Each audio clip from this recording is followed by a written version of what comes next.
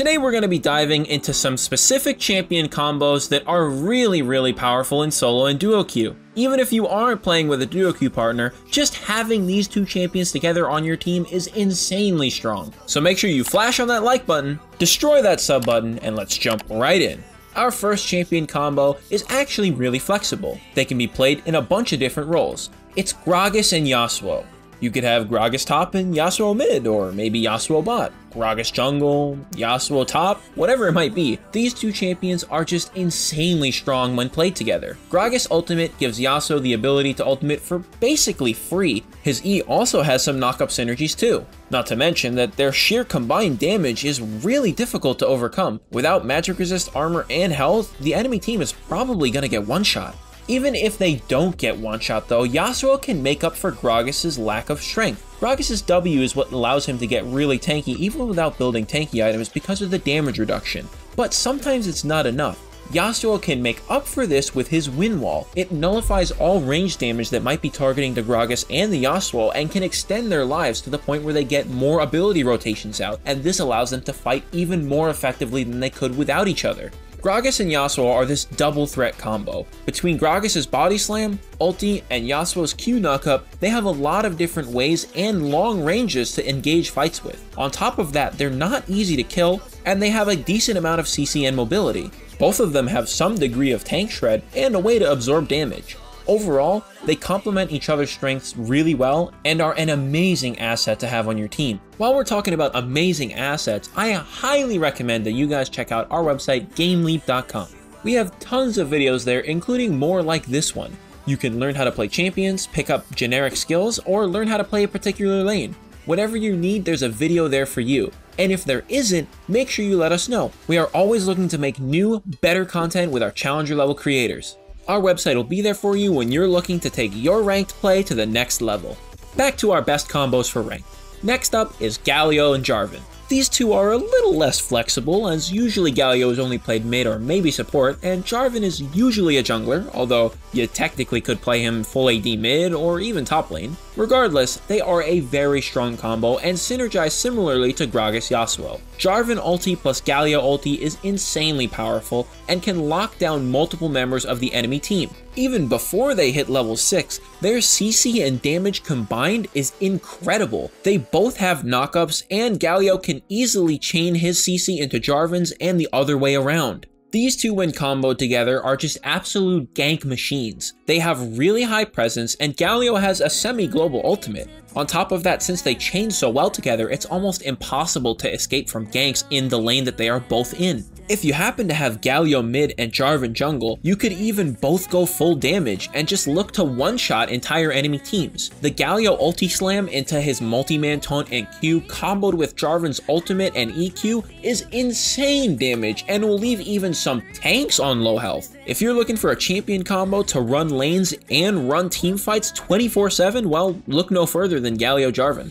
Next up on our list is a little bit of a surprising pick. We're going to be talking about Nocturne and Shen. Now, Shen is a little bit limited in the sense that he can only really be played top and support, and Nocturne is almost always played jungle. However, mid and top Nocturne are not that bad either.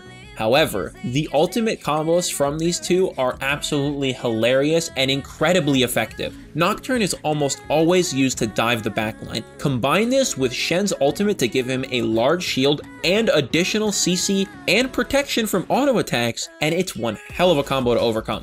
This combo also encourages proactively using Shen's R to engage fights. And that is something that is very difficult to do because it can be easily anticipated by your opponents based on how the enemy team reacts to your team when you are playing the Shen and looking for that engage with your ultimate. If they notice that you drop it down early, well then they can just back up, and if you do it too late, it might not be enough. However, Nocturne gets to choose when he goes in, and he has a long 6 seconds of shutting down the enemy vision to choose when to go. This can easily hide a Shen ulti, and when you pop 2 people into the enemy backline and surprise them like that, they're probably not going to be able to react in a way that will allow them to live. Both Nocturne and Shen also have similar ultimate cooldowns, so you won't really have to worry about one of you being ready while the other one isn't. Usually they're going to overlap, and the time that it won't is really not that big of a deal. 10-15 seconds, maybe 20 seconds at most, depending on the cooldown reduction difference, isn't going to be the end of everything.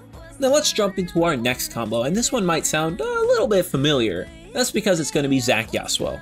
Now, Zac Yasuo is essentially the same thing as Gragas Yasuo, just a little bit different in the fact that, it's a Zac instead of a Gragas. However, the possibilities here are a little bit different. Gragas ulti is AoE, and it can be a little bit hard to choose which target you want to ulti as Yasuo, especially if a cask is getting thrown into multiple people. With Zac, however, it's different. His engage is much tighter than Gragas's. The barrel AoE is way bigger than Zac's E, and Zac's E is much more long range.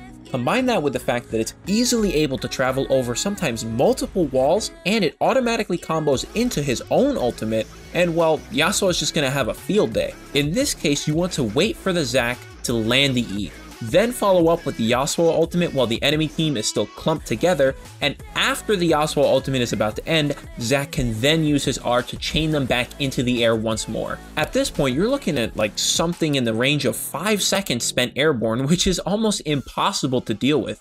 Most people can barely survive the Gragas Yasuo combo, let alone the Zac Yasuo combo where you're suspended for even longer. One of the key differences though is that Zac is much more of a tank than Gragas is. Usually Gragas builds full AP. Now that's not to say that he can't build tanky, but a tank Zac is generally better than a tank Gragas. This allows the combo to fill a different role, and Zac can play much more frontline than the Gragas can. If you need a big tank to soak some damage and get some fights going, well then Zac is probably going to be a better choice than Gragas with Yasuo. You might also be thinking that Zac is a little bit less flexible than Gragas too, but I've actually seen some Zacs played support and even top lane to great effect. So he's almost as flexible as Gragas. No real reason to worry about that here. Now we're going to be moving on to another combo, Kennen and Jarvan.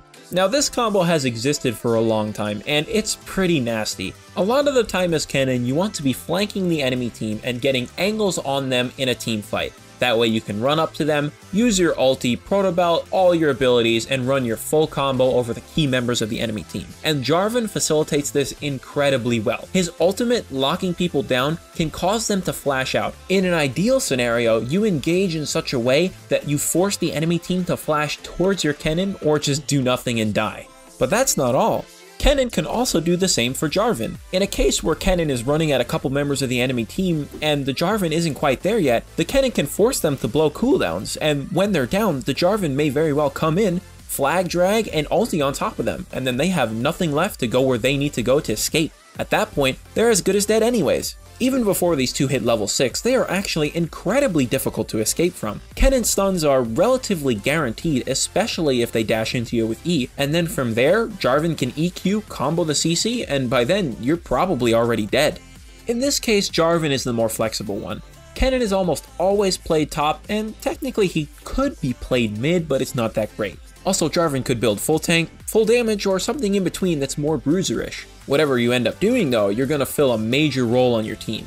Next up on the list is Zilean Darius. Now let me ask you, have you ever been fighting against the Darius and you barely kite him and kill him before he can kill you with his ulti, or maybe right before he gets a Q swipe off to heal for a bunch of health? Well, imagine if that was basically impossible. That's what this combo does. Zilean's movement speed on Darius is incredibly powerful. Darius's main problem is that he doesn't have a lot of mobility, and it's very difficult for him to get in and get out of fights. This is this kind of edges balance where he needs to be in the right place at the right time to catch the opponents off guard and start chaining ultimates and executing everybody. Zilean makes this super easy for him. The movement speed is incredibly powerful, and he can chain movement speed himself and the Darius to keep themselves on the run or engaging fights. On top of that, Zilean's double stun can buy Darius time to get his Q off cooldown and heal for even more if he's in a dangerous situation. On top of all of this, Zilean can also ulti the Darius in case he gets chunked out super fast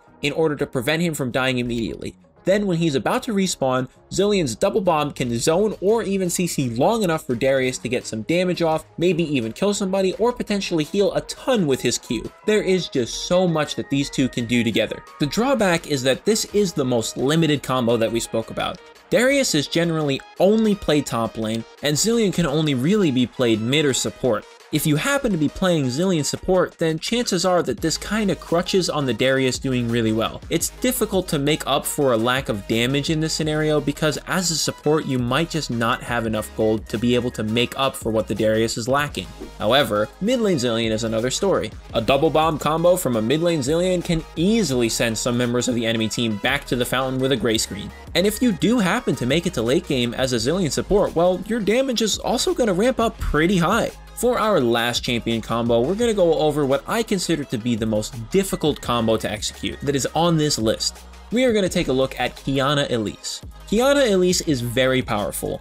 Both champions can set each other up. It is kind of limited in the sense that Qiyana is almost always played mid lane and that Elise is almost always played jungle. However, Qiyana can easily use her river Qs to set up an Elise cocoon and vice versa. There's a lot of damage that they share and they can easily surprise their opponents. They have very high mobility and CC, so it's very easy to combo and run around the map without sacrificing a ton of resources. Another benefit of this combo is that they have different damage types. Elise is AP and Qiyana is AD, and this makes it very difficult to itemize when both of you are getting ahead. Like I said earlier though, I consider this to be one of the harder combos to execute. This is because Elise is a pretty mechanically difficult champion and can very easily be played poorly. On top of that, Qiyana and Elise are not particularly good at taking objectives on their own.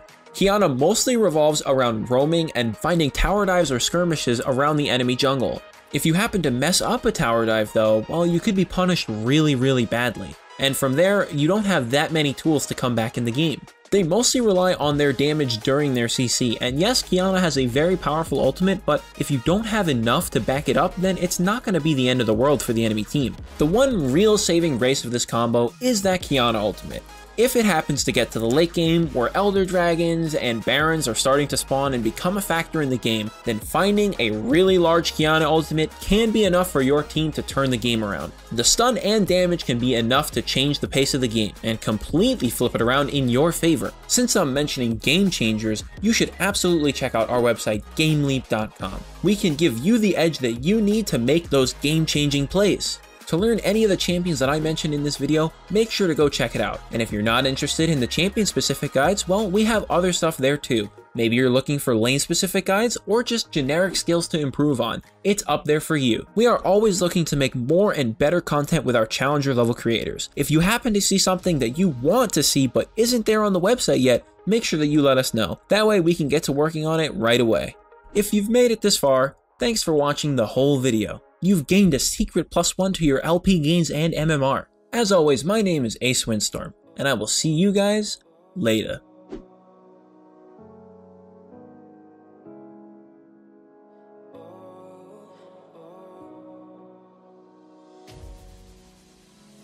Let's take a journey somewhere far, you and I, let's get out this place.